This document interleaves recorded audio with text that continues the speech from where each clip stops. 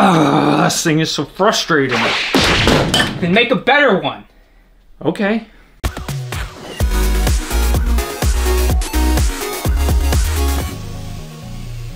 Hey guys, welcome to Hack Make Mod. I'm Brandon, the cute one. Don't tell Chad. And today I got a little dust buster in my hand. And you ever try to get a little hair ball, a little fur ball, and try to clean it up, but this thing sucks? Well, it doesn't suck. That's the problem. We're gonna do it better. All right, so the three biggest things, we need more power. It needs to pick up stuff really well, so it has to have powerful suction. Fills up, it feels like in 2 seconds, so when you do get it to suck up stuff, it has no capacity. If I may. Okay, that'll work. And 3, we need battery life. We should have a target time that it runs all day. In that case, we make replaceable batteries, so that way it's not just the battery that's in it, that we can swap the battery. Okay. Okay, got my marching orders. Let's get it.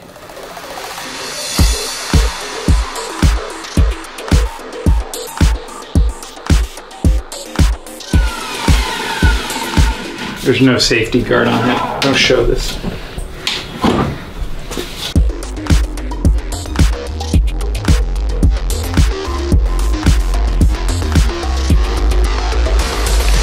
And now we have a filter. Seriously?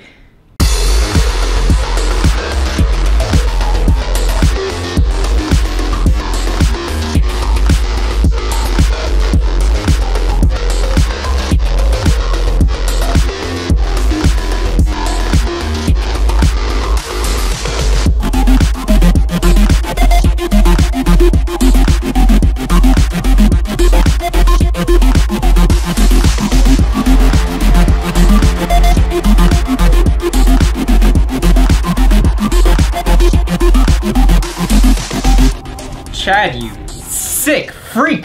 What did you do? I made a vacuum cleaner.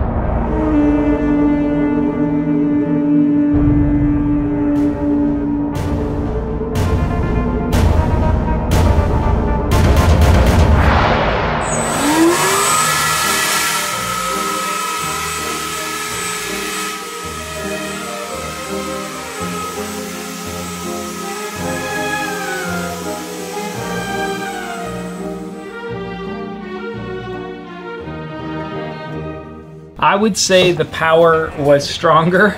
I don't know if it's worth it size versus the power. Probably not. But it looks cool. It does look really cool. Which we need to add that. Looks cool. It looks way cooler than any vacuum cleaner in my house. Now the capacity. Yes, we capacity definitely covered that. By far is covered. This has more capacity than any vacuum cleaner I've seen ever. Wow. Other than a shop vac. Now the battery. So the big deal about the battery was not so much exactly what battery we use, but that it's interchangeable. That we can swap batteries, so you run out of battery, you can put a new battery on it. Or if it explodes. Yeah, if it explodes, if you're not dead, you can just get Change another the battery and put it on.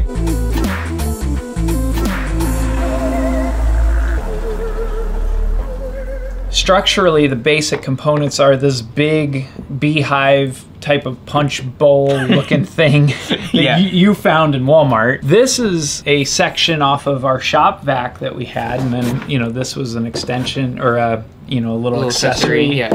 And then this is it's a Schedule 40 drain pipe. The parts are pretty minimalistic. So Chad, I'm noticing a lot of wires. This is gonna be no one's bringing this through TSA. Probably not. So let me just talk through the wires here. You got the battery goes to the electronic speed controller. The electronic speed controller does 2 things. It powers the motor, and it also powers the other electronics, which in this case is the Arduino. Why do we have an Arduino on this? So we have an Arduino because we needed some way to control the ESC. The electronic speed controller needs a signal to tell it how fast to go.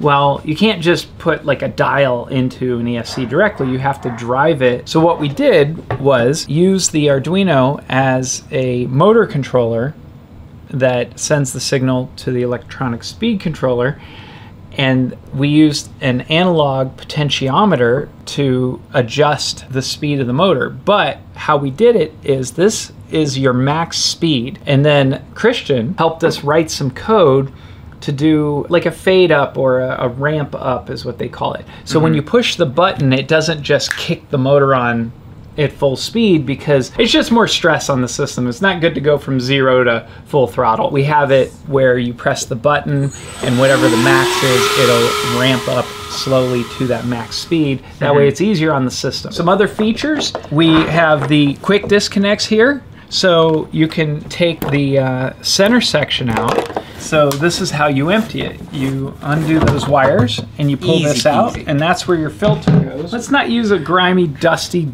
dirty, filthy, disgusting sock. So we'll stay with the color theme, and I got a pinkish, reddish microfiber cloth. The nice thing is you can use whatever filter you want. Plug your motor in and you're ready to go. But you'll see, here's the design. I think you asked me about this when I was building it. The inlet actually comes all the way up here, yet the suction comes from the opening down here. Yeah. And then of course it goes out the exhaust. The reason is if you have your inlet going directly in the filter, then everything just goes right into the filter. Right. This, by doing this, it allows the heavier debris and all that to fall down to the bottom. So it loses its momentum. When it comes in, it actually has to do a 90-degree turn to, you know, get all the way up where the filter is. So keeping the filter isolated just keeps it a little more efficient, and you get less debris and dust out through the filter. Because we don't want debris and dust everywhere. We want it to stay in here. So Chad, this looks really cool, but how is it working? You mean the motor? Yeah, what's going on downtown? The motor, the motor is one of these. So I decided, you know, I wanted something small but powerful, and these are very powerful. You know, these will go 0 to 80 in no time. Wait, so this is in there? Just one of these motors, and I cut down a propeller so it fits in the 4.5-inch pipe, and that's what provides the suction. So I think we pretty much nailed all the notes. Right. I'm pretty proud of myself. Oh, easy. Me and Christian were actually using this thing the other day. We were picking up some cereal with it, and it just wasn't quite as strong as I thought it would be. You know, you really hyped this thing up, and I just wasn't really satisfied with it. Did it suck up all the cereal?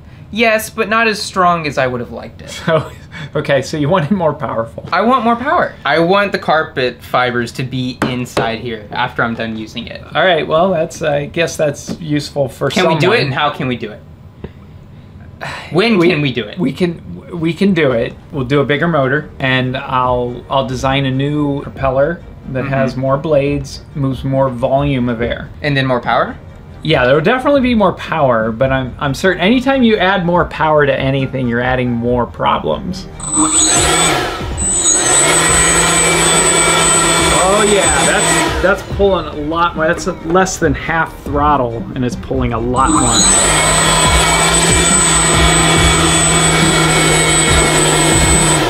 I'm gonna turn it up. I'm gonna go up all the way.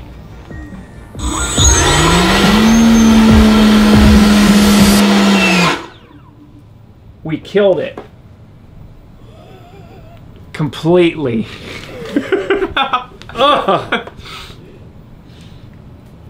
Too much power. What did it cost us? $34. Happy? Yes, it was so great, Chad.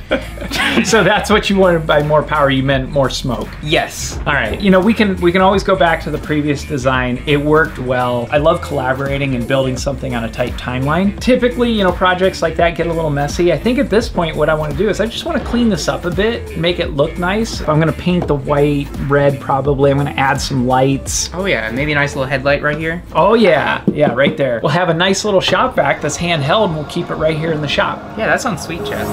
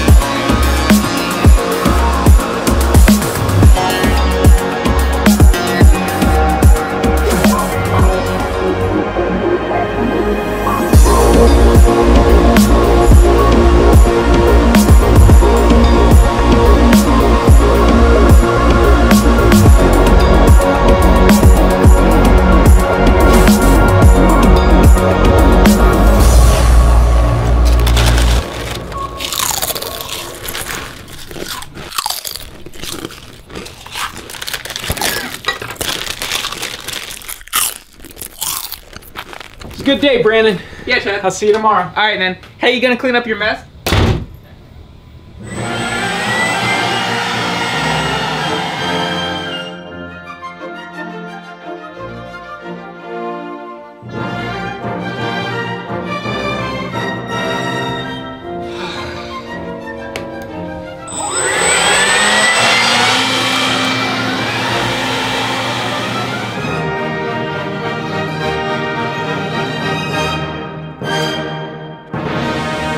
There we go. Holy snot, Chad. Does this make you Dan Aykroyd now? A little bit. It does Wow. look very Ghostbusters-ish. Yeah, it does. This looks so much better than before. I think it's just a work of art at this point. It's a functional work of art. I think the fire I think it made it better. It, you know, mishaps usually do. So I cleaned everything up. There was wires everywhere. There's still wires, but now we add an aesthetic Yeah, to very the wires. clean. The first thing I did was I printed this little custom electronics holder here. You know what, Chad? What? You might be able to get this through TSA now.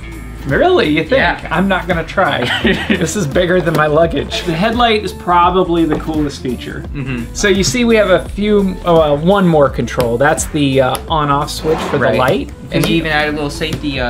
Yes, and one thing I noticed whenever we would use it, that your hand would touch the dial and it would change turn the it up or speed. down. So I added a little guard there. I found this out in the garage. I love this conduit. I thought that'd make it look pretty sweet. And of course I had to paint it.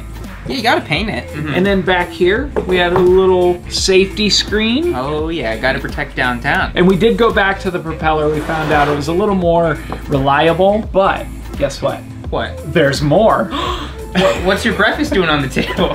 Well, because this is powered by what's called a brushless motor, there's no like bare wires or brushes or anything in the motor to get shorted out by anything wet.